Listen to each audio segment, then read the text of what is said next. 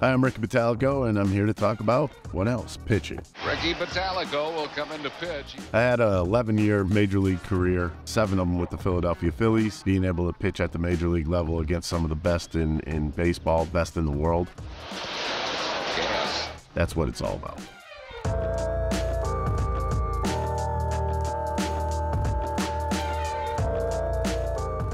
First things first, get asked a lot, can I go from the windup? Can I go from the stretch? Well, the one place we're trying to get to is a balance point, right? Balance point, right there. There's my balance point, there's whole plate. I just showed you from the stretch. Where am I getting to? Same exact position. So from the windup or the stretch, it's a comfort thing. If you're more comfortable going from the windup, so be it. If you're more comfortable going from the stretch, you're good there. I prefer the stretch because it's just a lot more simple. There's a lot less that can go wrong going from the stretch than going from the windup. So once you're in your balance point, number one, I look at a straight line. There are 3 things that you look at as a straight line: your chin, your shoulder, and your front hip. And the reason why I say that is where you want to throw the baseball is where all 3 of those things should be going. And you should be looking at the target where you're throwing the pitches. First things first, make sure you're in that straight line. I feel comfortable about that. Here I go, ball in play, stop. There's your balance point. Once you hit that balance point, the first thing that should go, front hip.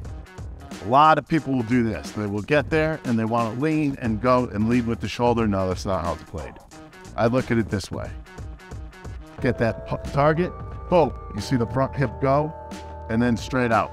Balance point, watch the front hip. See what happens there?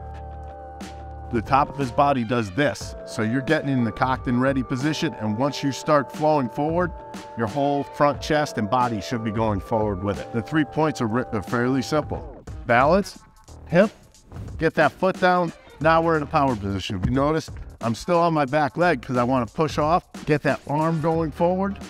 Pull down, front side pull down. Pull down here, everything else should follow all the way through. Don't forget to release that back hip. Here's what I see a lot with young kids.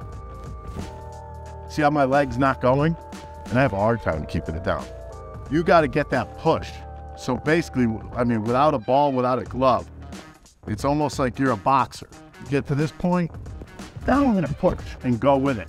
That's what it's all about. It's about that fire that you get at the end. It's not about what happens at the beginning. When I think about pitching, it's slow, slow, slow, explode. And the way I think about this is everything here is slow, slow, slow, explode. And that's how you have to finish. So it's balance point, load with your hip, send your hip, rest of the body comes through with an explosion.